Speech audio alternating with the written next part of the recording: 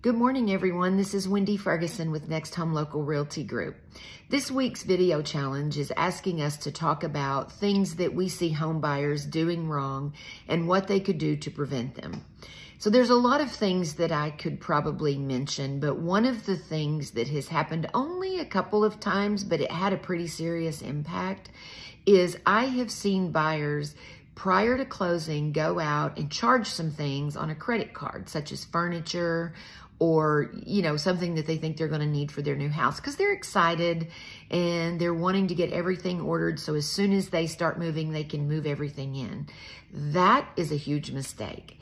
Do not incur any new credit. Wait until after the property closes and then you can buy what you can afford. But please don't buy it on a credit card or anything like that, even if it's an already established credit card, prior to closing on the house. All right, thanks. Hope you enjoyed.